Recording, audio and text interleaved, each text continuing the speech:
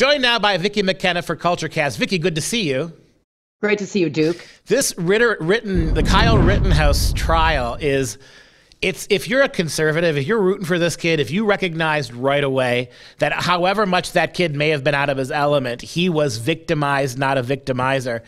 I mean, you couldn't write a scenario like this with the prosecution falling apart, the judge standing his ground. Everything seems to be going this kid's way, despite the fact that the politicians, starting with Joe Biden, all the news media, all the culture, all the social justice warriors, all of that seems to be stacked against him. What do you make of this? You had Joe Biden calling him a white supremacist. That's right. With zero evidence, including evidence that was attempted to be ascertained by the Southern Poverty Law Center, that left-wing hit mob of the Southern Poverty Law Center. Even they couldn't conjure up any evidence that Kyle Rittenhouse was a white supremacist, but Joe Biden said it anyway, and Maxine Waters said it anyway, and Ilhan Omar said it anyway. And for a year, a whole different narrative than what that doesn't even come close to matching reality has been promoted by the mainstream media as well as the left-wing media.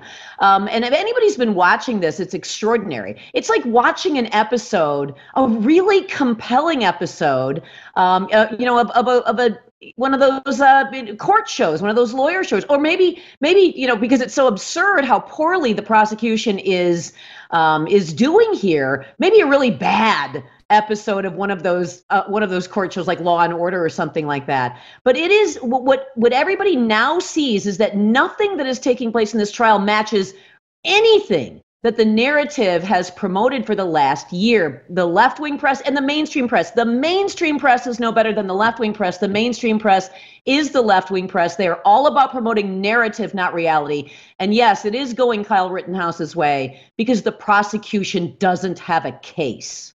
Yeah, you remember that TV show L.A. Law from the 1980s? Good Lord. I mean, I could just see them framing it this way. But you know what happened with Hollywood TV? It looks like this kid is innocent. This kid has done nothing wrong. And then at the 11th hour, right before the jury comes back, there's some swastika dug up out of his bedroom drawer. That's not going to happen here. But I think you hit on the much broader implications of this. Whatever happens as a trial, I mean, he may get a slap on the wrist. It may be a mistrial. It may be a complete exoneration. Nevertheless, whatever happens is a tiny, tiny footnote to what this tells us about the culture. You've got not just the heavy hitters you mentioned. It's almost impossible to find a journalistic outlet that is telling the truth about what's going on here. Right. You mentioned as it's going on. Yes, exactly. As it's going on, and they're still not telling the truth about what is happening. And you know, this case matters for anybody who expects to be protected in their right of self-defense. That's why this case matters. This is classic self-defense. If you're someone like me and you've had a lot of self-defense training, you've had a lot of firearms training, you have drilled on the law, what is reasonable, the expectations of reasonableness. All of it's textbook self-defense in this case. I can walk you through the reasons why it is textbook self-defense. Whether it's the Joseph Rosenbaum shooting or the Anthony Huber shooting or the Gage Grosskreutz shooting, textbook stuff here.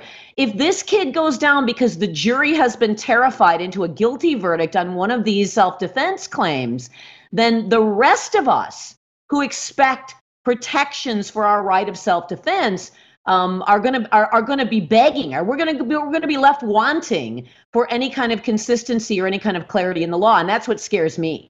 You just mentioned a couple days ago there was a headline to give us a sense of how the media spins even disastrous news for the prosecution. Tell that story.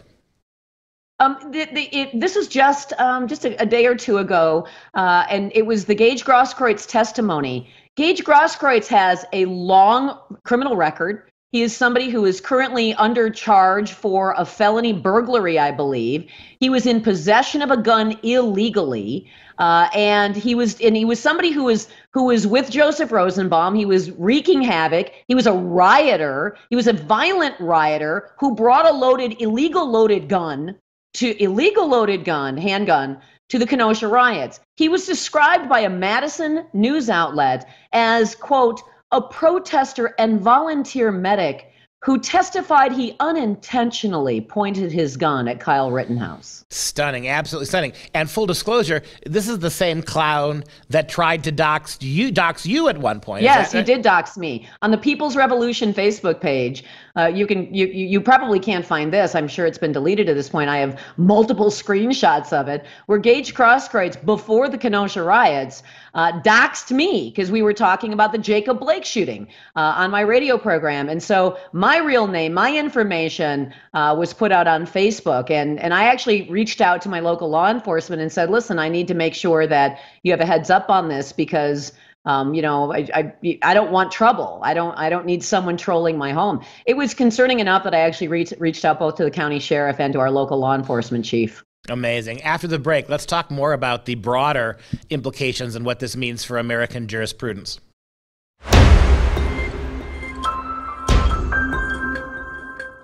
Back again with Vicki McKenna for the second half of our Culture Cast. Vicki, I think we've taken a good look at what's going on with the trial, but let's talk again a little bit more broadly about what does this mean? Now, we really are entering a new phase of American culture broadly. It's not just what's going on in the courts, what's going on in the media, but this seems to be a particular canary in a cave, right? A mine shaft, if you will. We've got before this, for a whole year, before this ever came to court, how many Americans, how many even conservative Americans had a completely false picture painted for them of what happened in Kenosha, at what happened with Kyle Rittenhouse himself, what all these witnesses, who and what they were. I mean, you've got now a media, a tech conglomerate. You've got the entire Democrat Party. You've got academia and the social justice warriors. Hollywood now, all before the first jurors have been picked, convincing Americans that this is a open-shut case, that this kid is a white supremacist, he's a Ku Klux Klan member, he's a troublemaker, as Maxine Waters said, he came to Kenosha with an AR-15 with no other purpose but to shoot black people, and he's a white supremacist who's never, and it's all a lie, and it's all a lie. And not a single quote-unquote black victim of his shooting. So what does this mean then with regards to the culture? Well, I will say this. Number one, everything that everyone has said about this case is a lie. Everything, and they knew it was a lie, and I'll tell you why. There was so much video that was available. There was hours and hours of video. There were hundreds of different angles of video. You had the FBI withhold video evidence from the defense from a drone. It was flying over Kenosha. By the way, why wasn't FBI flying a drone plane over Kenosha with 8 different cameras?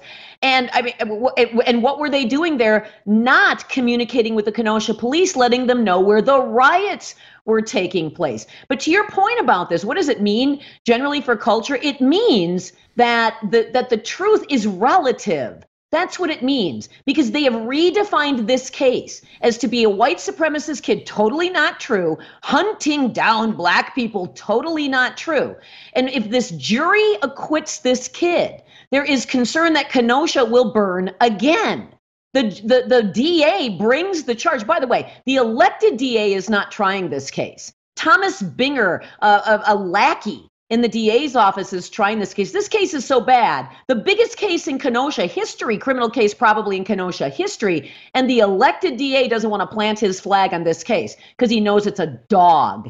But if the jury acquits, the story says, because of how the truth has been made relative, that the jury acquits a white supremacist. What happens then? You bring BLM, Antifa. Antifa, by the way, has been launching protests against this trial going on to try to terrify the jury. The judge has already admonished or warned the jury, and then admonished whoever might videotape the jury again. The jury is we're worried that they're going to be exposed. People are very much worried that their personal information will be doxed on the internet. And if they acquit this kid, that there will be BLM and Antifa and other assorted different thug groups showing up at their homes. That's the worry about what's going on with this new, the truth is what my politics demands the truth has to be. There was a case, Duke, in Nebraska of a guy named Jake Gardner. also somebody who was defending property as the BLM riots were tearing apart a neighborhood, his own dad's property. And he was put in a sleeper hold. He reaches for a gun. He points the gun backwards. He shoots the guy off of him. Classic self-defense. 60 days of protest on the front lawn of the district attorney. The district attorney hands off the case to a, quote, special prosecutor, by the way, a prosecutor who was elected by George Soros, ends up getting the guy charged. The destruction of his personal wealth, of his personal life, caused him to commit suicide. That's how unapologetic and committed to the politics the left is. They would rather see an innocent man convicted or an innocent man kill himself rather than actually just say, I'm sorry, we got it wrong. And these are the fruits of all this critical race theory, right? Yes. Where to be white is to be guilty. So it doesn't really matter in the minds of these left-wingers whether or not Gardner or Rittenhouse had anything to do with this. They've got to pay a price for their whiteness. Whiteness is a disease that has to be stamped out. Even though they've killed nobody, they are murderers because of their whiteness. And the idea that critical race theory doesn't exist, hasn't existed, and hasn't influenced people, here you have your proof. Well, and think about this. The people who Kyle Rittenhouse defended himself against were white men, but they have now been transformed. I guess they're white men plus or something, because I guess that's still proof he's a white supremacist, even though the people he defended himself against were white men.